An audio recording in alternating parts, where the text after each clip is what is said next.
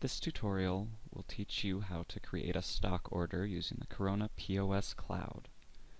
First, go to your Inventory tab on your menu here on the left, and then click on Stock Orders. Now, create a new stock order, select Empty Stock Order, and now select your supplier. In this case, I'll be using AmScan. And then click on Create. Now, here's where you add your products. You can either scan your products, or you can add them manually.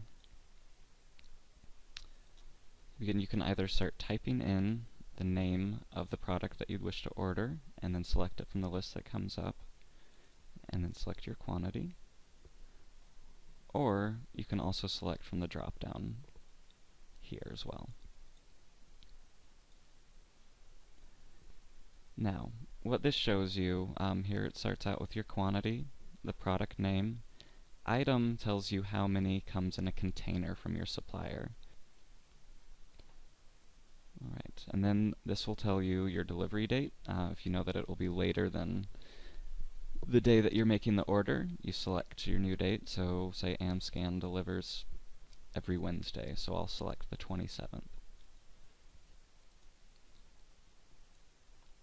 Then you can see your container price, and then your per item price, how many comes in the container, and then the total for what you're paying for each container, and then your grand totals up above right here.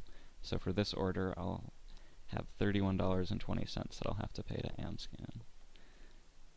You can save your order.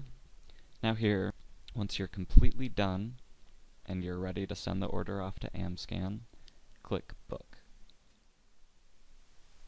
Once you have booked your order, you can send it to your supplier using the information that you set up in their profile in the back office, or you can export it to a PDF file or to an Excel file and send it over manually.